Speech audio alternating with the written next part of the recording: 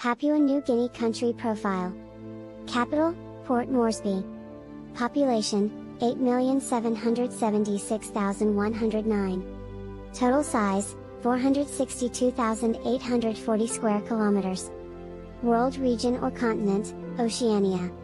Type of government, constitutional parliamentary democracy. Languages spoken, Melanesian Pidgin serves as the lingua franca, English spoken by 1% 2%, Motu spoken in Papua region. Independence, September 16, 1975, from the Australian-administered UN trusteeship. Roman Catholic 22%, Lutheran 16%, Presbyterian/Methodist/London Missionary Society 8%, Anglican 5%, Evangelical Alliance 4%, Seventh-day Adventist 1%, other Protestant 10%. Indigenous beliefs 34%. Currency, Kina, PGK. Papua New Guinea is located on the eastern half of the island of New Guinea. New Guinea is the second largest island in the world after Greenland. People have inhabited the area for thousands of years, and even today the country has over 850 different languages and cultures. Archaeological evidence suggests humans first arrived in Papua New Guinea by island hopping over the Indonesian archipelago from Asia around 60,000 years ago. Papua New Guinea used to be part of a prehistoric supercontinent called Sahul. It was composed of present-day Australia, Tasmania and New Guinea before they were separated by rising sea levels around 10,000 years ago. Spanish and Portuguese explorers came upon the islands in the 16th century. Papuans were plausibly the world's first agriculturalists. Archaeologists have discovered evidence of gardening from up to 9,000 years ago. The name Papua was given to the land by Don Jorge de Menezes. It is a Malay word describing frizzy hair. Later Inigo Ortiz de Retz named the island New Guinea as the inhabitants reminded him of the people from African Guinea. The area was colonized by the Germans in the north and the British in the south in the late 1800s. In 1873, British explorer Captain John Moresby surveyed the southeast area of New Guinea and founded the capital city, Port Moresby, naming it after his father. The Japanese invaded the island during World War II. The two areas joined together after the war. Papua New Guinea became an independent country in 1975. Papua New Guinea is home to at least 750 tribes. Around 80% of Papua New Guinea's population reside in rural areas with few or none of the facilities of modern life. Many tribes who live in the isolated mountainous interior have little contact with one another or the outside world.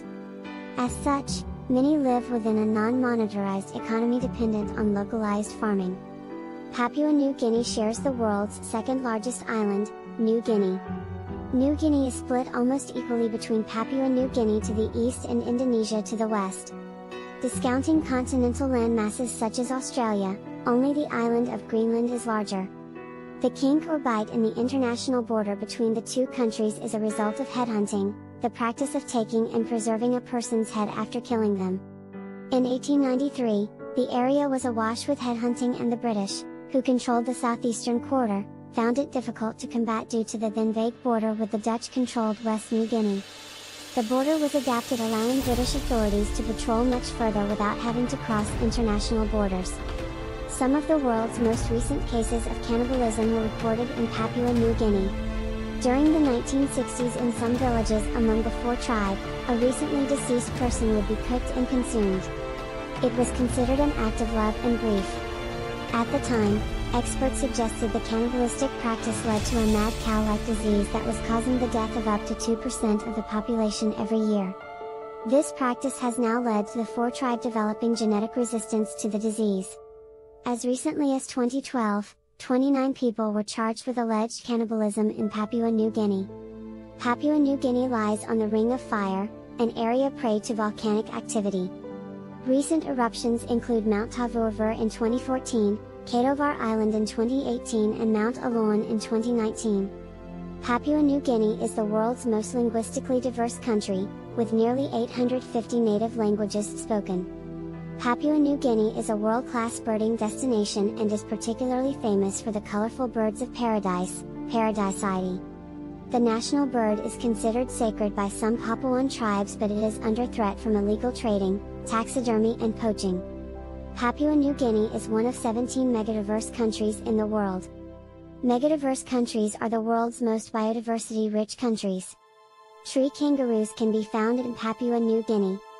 In 1990, a new species of tree kangaroo, the golden-mantled tree kangaroo, was discovered in Papua New Guinea. In Papua New Guinea's Sepik region, young men cut their skin to resemble crocodiles in a scarification initiation rite. The men slice their backs, shoulders, and upper torsos with razor blades to leave long raised welts resembling a crocodile's hide. Shell money, known as taboo and formed of small shells threaded on strips of vine, is still used as currency by the Tolai tribe of Papua New Guinea. It is exchanged to mark births, marriages and deaths.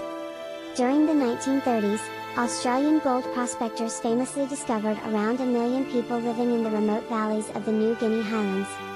Until then, white colonialists had deemed the area unsettled, but it turned out to be the most densely populated region of the country. One of the world's only known poisonous birds, the hooded pitohui, can be found in Papua New Guinea. Its feathers carry one of the most powerful toxins known to science. Mumu is actually a way in which Papua New Guineans cook. Although now there are ovens available in some households, the cooking mumu style is a tradition that still continues today. The typical mumu is a pit that has fiery hot coals placed inside. Banana leaves are next and then the food. The food is placed with root vegetables and starches like plantains on the bottom, next the meat then the fruit, followed by leafy greens. The whole thing is wrapped up further in banana leaf to make a steamer environment inside the package. Some tribes cover the top with soil and for some that is taboo. Some mumu is cooked dry while others are cooked wet with coconut milk. Like, share and subscribe to Sidra's Lifestyle.